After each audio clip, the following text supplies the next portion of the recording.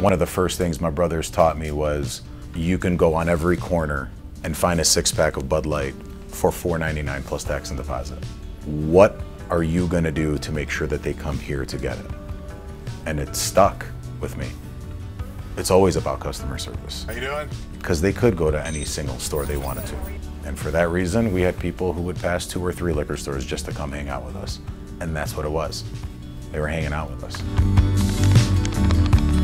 I'm Mark Kattula, associate broker at DOBI.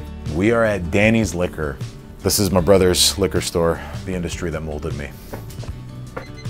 So M&K Liquor was the store on 11 and Rye that I grew up in. 80% of the people that came in weren't just regulars. They were every day. They'd buy nothing. And we just hung out. It was literally the corner store. Some people confide in their hairdresser or their barbers. We were those guys. I am the youngest of 7. I think what we all understood was that we each had our role. One brother took care of liquor. One brother took care of beer. One brother took care of wine. That was my job.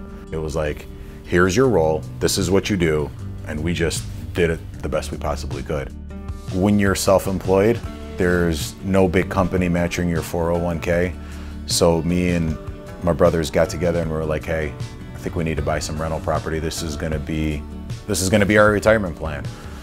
One of us had to get a real estate license. So that ended up becoming me. A family member found out I got my license, a friend, they started reaching out, and it really just kind of took off from there.